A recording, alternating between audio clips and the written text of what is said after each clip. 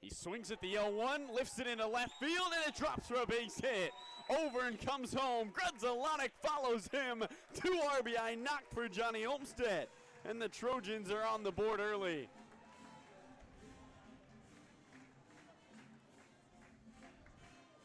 Nice piece of swinging from Olmstead. Another pitch down low on a changeup, but all the credit to Bryce Martin Grudzielanek. He reads it immediately, and he is just steps behind Austin over and over and waits at third, and he has the benefit of being able to do so. But a great read from Martin Grudzielanek allows him to score. 2-0. And he swings and hits one into left field. That's a knock. Here comes Olmstead. The throw from Hackworth, not in time. And Nick Lopez adds an RBI. Trojans are up 3-0. Really great piece of hitting from Lopez. Takes a pitch well outside and slaps it the other way.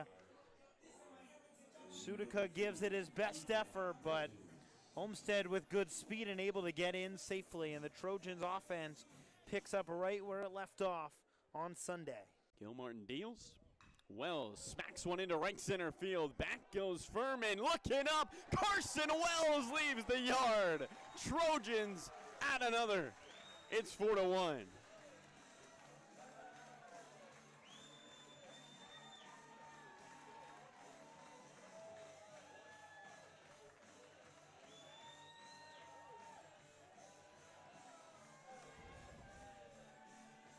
Stabs the sword. Carson Wells, a fastball upstairs, and he just blasts it over the fence. The left fielder's third of the season. 1-0, a fly ball into center. Over and drifts back with plenty of room and time. And Fisher Johnson does his job to perfection. No runs allowed in the inning despite the bases loaded. He comes in with one away, gets the strikeout, and then this flyout ends the frame. 4-2 Trojans as we head to the bottom of the fifth from Dato Field.